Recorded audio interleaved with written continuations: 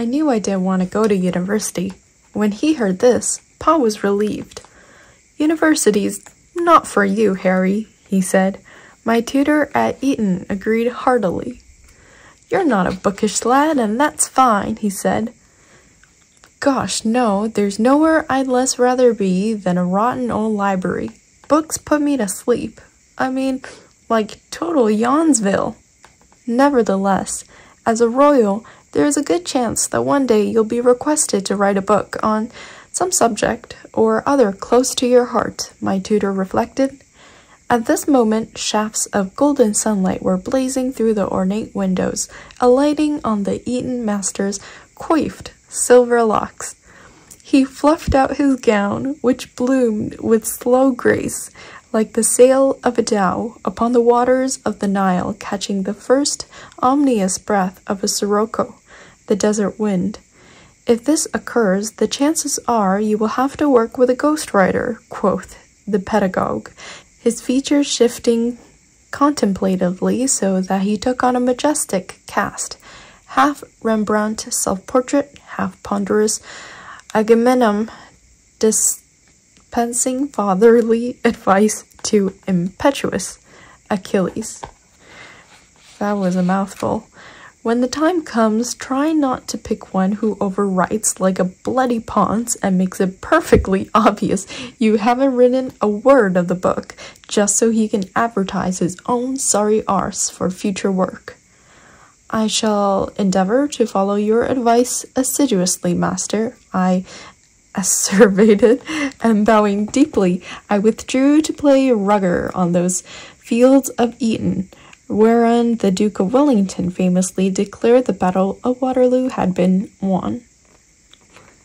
Little did I know that my own Battle of Waterloo lay in the future, and in this case, Napoleon would come in the form of betrayal from within my own family. Chapter 19. I got a call from someone in the palace.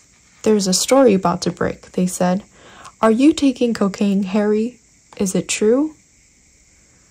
My God, really? You would ask me that? Really? You mean it's not true? I am completely revolted by the insinuation, I said. The very thought. How do these abhorrent scandalmongers get away with peddling this rubbish? Okay then, I'll deny it. I thanked him. I was utterly dejected at my treatment by the press. In fact, so much so that I decided a little line was in order, just to take the edge off. Chapter 20. Pa took me on a royal trip to South Africa. We were to appear in public alongside Nelson Mandela and the Spice Girls. Many people were overawed to find themselves in front of such majesty and humanity and became speechless when coming face to face with the most adored, most worshipped presence on the planet. Of course, I had been around famous people all my life, so I took meeting the Spice Girls in my stride. Sure you did, Harry. And there we go again, with his belt and khaki shorts. They were remorselessly upbeat, happy, positive, and outgoing. Spice up your life, they sang. But I did not want to spice up my life. My life was already a vindaloo. I wanted to be a korma, a pasanda, or even better, an omelet and chips. Sorry, Mr. Curryhouse waiter, vindaloo is just not my thing. And also sorry for all the historical nicking your country stuff. Little did I know that in due course my life would turn from a vindaloo to a fowl. A fowl is the curry that's hotter than a vindaloo. And I would find that fowl from ideal. Oh my gosh. That sounds like a pun that Harry would definitely make. And I would suffer a fall from grace.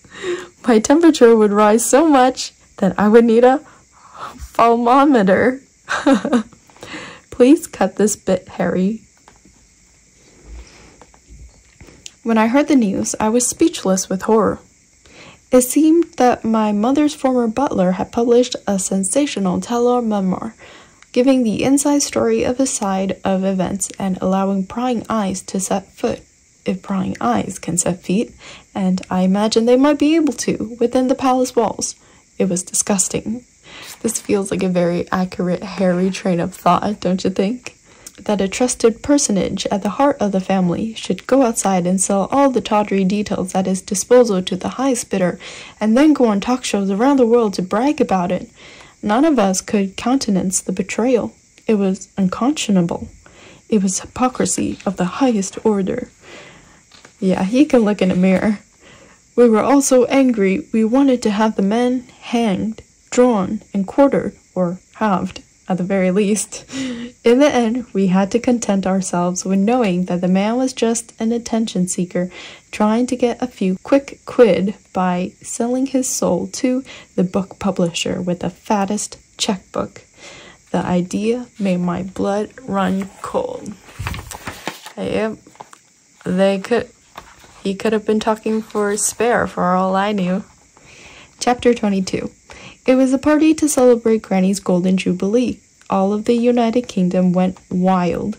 There were people dancing in the street, holding block parties, which in Britain are called street parties, and congregating with ebullient joy, which in Britain involves having a cake and a cup of tea and talking to your neighbor for the first time in 7 years.